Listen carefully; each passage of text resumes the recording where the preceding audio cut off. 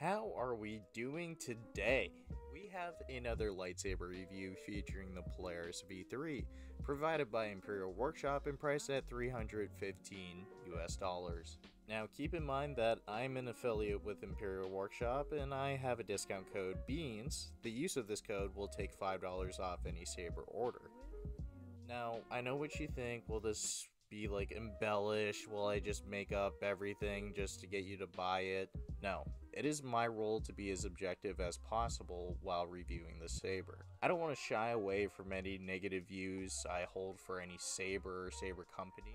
It's the best way of helping companies receive much needed constructive criticism, if they need it. It's also helpful to reach out to Star Wars fans and try not to sway their decision, but to help better inform and guide them while looking for a Saber they might want to purchase. Imperial Workshop is a trustworthy company and offers competitive prices for high quality sabers.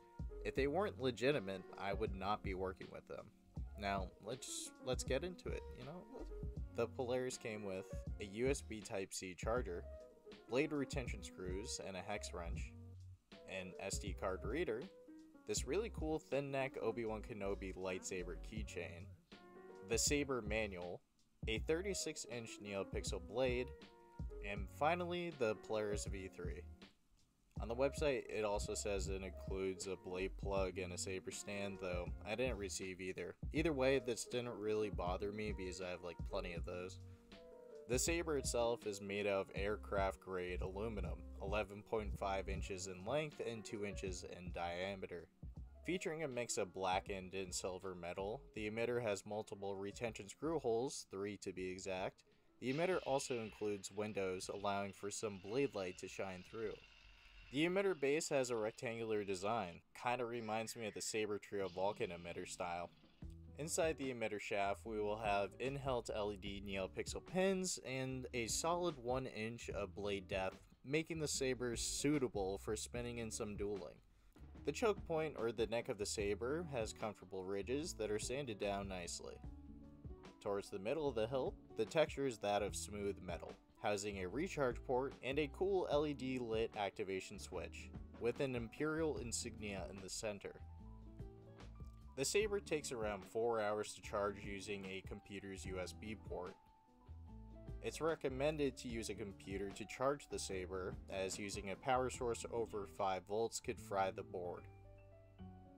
On the hand grip, we have more ridges that are sanded down but still have residual sharpness. Closer to the pommel, we have a hex cage design that encases the crystal chamber, and is comfortable enough to hold yet still has some sharp places. The pommel has dual threading, allowing this hilt to be used as a saber staff. And most sabers from Imperial Workshop can also be used as saber staffs. To access the chassis, simply remove the hand grip. The crystal chassis is sleek and feels like it's made from a pretty strong material. The chassis crystal lights up on activation and looks pretty cool. To get access to the full chassis, simply unscrew the hand grip, then unscrew the 2 retention screws on the back of the hilt holding the chassis in place. After carefully pushing the activation switch through its housing, you can easily slide out the chassis. From here you get access to the soundboard, the SD card in order to change fonts, the battery, the NeoPixel pins, and the speaker. To put the Saber back together, simply reverse the steps using the activation switch housing to see if the chassis is lined up properly. The Imperial Workshop manual will provide step-by-step directions on the process of updating the firmware and installing fonts. I also have a tutorial on how to install fonts if it helps to watch a video on it. Now, let's talk about some of the cons of the Saber, and there aren't that many. Con number 1, the crystal chamber looks amazing, but the hex cage being open to show the crystal through the hand grip means there is no real sound chamber for proper resonance. Sound resonance and making a saber bassy, or, kind of just loud. Just loud. I like loud sabers, and it's loud, you can hear it, but it's not loud, if you catch my drift. I don't know.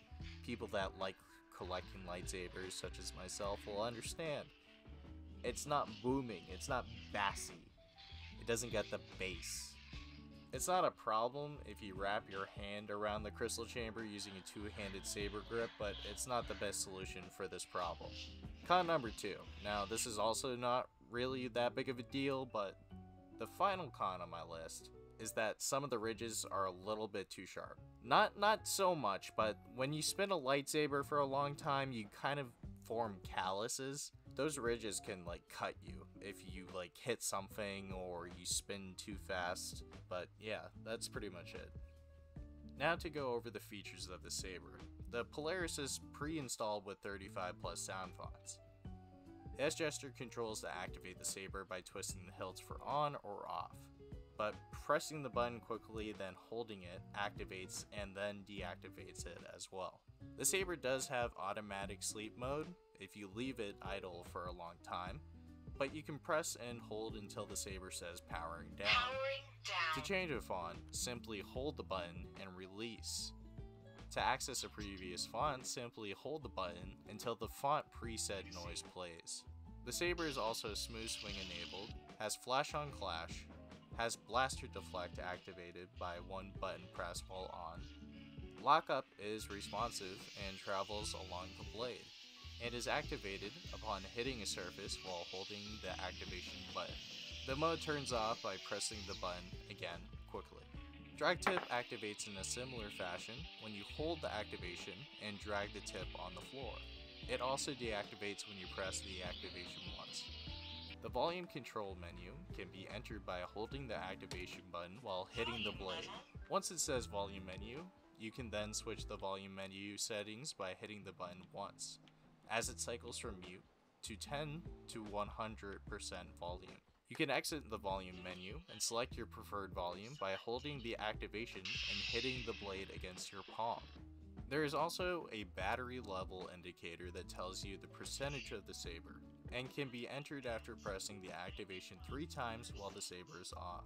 Color change selection is activated by double clicking, then holding the activation switch while twisting the Saber. The Saber should be on and pointed at the ground when doing this. Once you've entered the color selection menu, you can twist the Saber at any angle to cycle through the colors. Once you find a color you like, simply hold the activation switch and the color will be selected. Okay, now let's talk about the coolest feature on the Saber. The Polaris is Bluetooth enabled, meaning you can connect to the Saber via your phone. The manual has step-by-step directions on how to achieve this. First, you need to download the Xenopixel app on your phone. Next, make sure your Saber is on. The same should be done for your Bluetooth switch in your phone settings. While in the app, you should get an icon asking you to connect to the Saber. Place your phone with the app open next to your Saber while it's on and not activated. You should see a Saber pop on the screen with a serial number, then click on it. Press the confirm option after pressing on the Saber button. Then the Saber will tell you the Saber is connected. From here, you can pretty much adjust all the settings on your Saber, like a volume, gesture control sensitivity, color of the blade, and the blade effects. My favorite function in the app is that it tells you the battery percentage of the Saber, and that's pretty convenient. The manual from Imperial Workshop will tell you everything you'll need to know when using the app, but the app itself is pretty intuitive, so I don't think anyone will really have any problems controlling it. And other than my 2 cons, I think the Saber is definitely worth the money you spend on it. So this has been my review on the Imperial Workshop Polaris V3 Xenopixel. Thanks for watching. If you like this video, please give it a thumbs up, add it to your favorites, and subscribe.